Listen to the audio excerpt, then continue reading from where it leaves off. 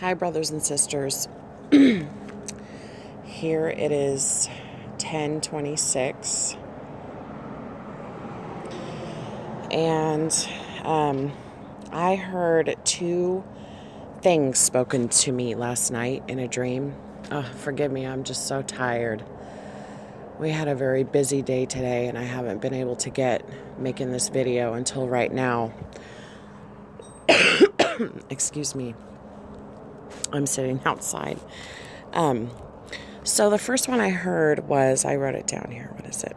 It says, "Behold, I give you an open door." And that was it on the first one.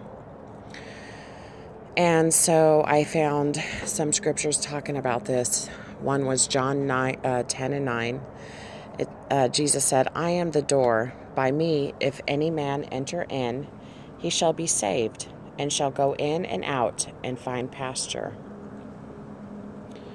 And then John 10:2-3. "But the one who enters through the gate is the shepherd of the sheep. The gatekeeper opens the gate for him, and the sheep recognize his voice and come to it. He calls his own sheep by name and leads them out." John 10:7. "So Jesus said again, I assure you, I am the door of the sheep." Now, it was really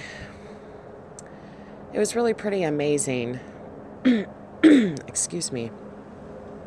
I was in the wind today all day at most of the day at a children's middle school softball game, and it was so windy outside, and I was sitting right behind the backstop, and the wind was blowing straight into everybody's faces, and it was just blowing dust all over me and my eyes everywhere. And it was fun. It was a beautiful day, but it was really windy.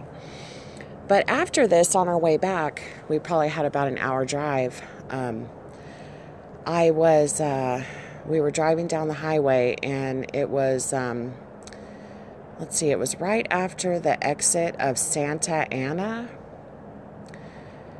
and like on 52, was it exit 52? I can't remember, but off to the right, I mean, the landscape was so beautiful today. California is so green, and we were right next to the Altamont, those mountains there, and I could look over. It was so clear today. I could look out to my right and see all the way across the valley. I mean, all the way to the other side of the foothills, to the other mountain ranges. I mean, that's a long ways away, and I could see those foothills over there. And we were just driving along, and it was so beautiful, and I was just thanking God for this day. And I happened to look over, and this is the first time I've seen sheep herding through all these hills, this beautiful green grass. There was just hundreds of sheep. And there was a shepherd, there was a man, and he was walking through, and he was herding them. And there was just tons of them. And I noticed that they had all been sheared. All their hair was gone, and they had been sheared. And I've never seen this. I've never known that any as sheep owners would do this, but they had marked all of these sheep with like a blood red spray paint. Some kind of like an X on them or something. I don't know. I was just like, oh, that's weird. But anyway, that was just really weird. But and wow, yeah. And then here it says, "But the one who enters through the gate is the shepherd of the sheep." The gatekeeper opens the gate for him, and the sheep recognize his voice and come to him. He calls his own sheep by name and leads them out. Wow, so maybe I was supposed to see that today. Okay, I'm not really a bright person sometimes, friends. I just go about my day, and I'm very observant, but sometimes it takes a while to put two and two together. So forgive me, but okay. So the next part that I heard, it said, "Verily I say, if you have seen me, you have seen the Father." And then I had one of the books of the Bible I heard it was Ecclesiastes. So I'm kind of still, I think that I'm supposed to just open the book to Ecclesiastes, excuse me, and read the whole book. I've been in and out of Ecclesiastes. The last time I probably read through the whole Bible, 6 times, but I was just between the ages of 12 and probably 17 or 16, I think it was, but it was so long ago. But since then, I just, in and out, never just like a whole book. Well, I did read the whole book of Habakkuk, but that doesn't count. It's really small. But anyways, I'm just really tired. But here is some scriptures about that. Jesus, the way to the Father, and this is what was brought to my attention. It's John 14, 5 through 14. Thomas said to him, Lord, we don't know where you are going, so how can we know the way? Jesus answered, I am the way and the truth and the life. No one comes to the Father except through me. If you really know me, you will know my Father as well. From now on, you do know him and have seen him. Wow, that's really deep. You know when Moses was shown the burning bush, and the burning bush said, I am? And in the New Testament, Jesus also said, I am. That's pretty deep, isn't it? 8. Philip said, Lord, show us the Father, and that will be enough for us. Jesus answered, Don't you know me, Philip, even after I have been among you such a long time? Anyone who has seen me has seen the Father. How can you say, show us the Father? Don't you believe that I am in the Father, and that the Father is in me? The words I say to you, I do not speak on my own authority. Rather, it is the Father living in me who is doing his work. Believe me when I say that I am in the Father, and the Father is in me, or at least believe on the evidence of the works themselves. Very truly I tell you, whoever believes in me will do the works I have been doing.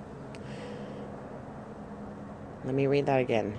Very truly I tell you, whoever believes in me will do the works I have been doing. And they will do even greater things than these, because I am going to the Father.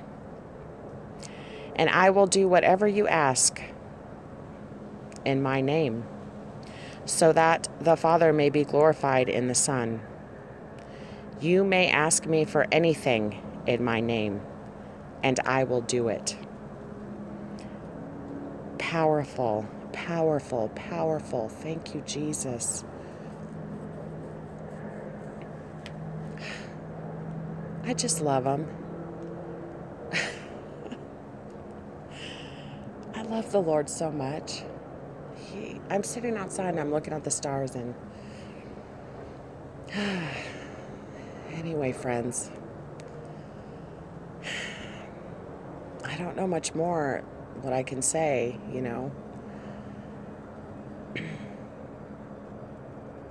He is Lord. He came down and he put on a robe of flesh, and he was actually birthed. He was birthed, reborn into a robe of flesh, so he could experience birth, right? Jesus didn't experience anything that Jesus was never approached with anything he experienced everything we did. So he could be on our level and come down here and walk among men as a son that experienced birth.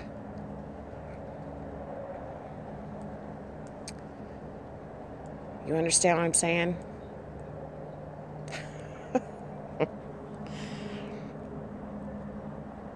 Anyway, I love you all, and I'm praying for the body of Christ. If you're listening to this and you haven't given your life to Jesus, if you have not given your life to Him, your whole being, and surrendered everything to Him,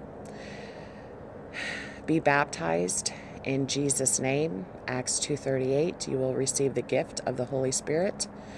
The Holy Spirit will speak to you, lead you, and guide you into all truths. He will order your footsteps through the rest of your life, as long as you put first His kingdom. He is good, He is righteous, He is just, and most of all, He is loving. If you haven't done those things yet, friends, do it. Because there is no other God but the Lord, and He will show you things, many things, and He'll love you, and He'll comfort you, and He'll speak to you, and He'll take care of you if you put His kingdom first and include Him in your life every day. All right, I love you. I'm praying for the body of Christ in Jesus' name. Amen.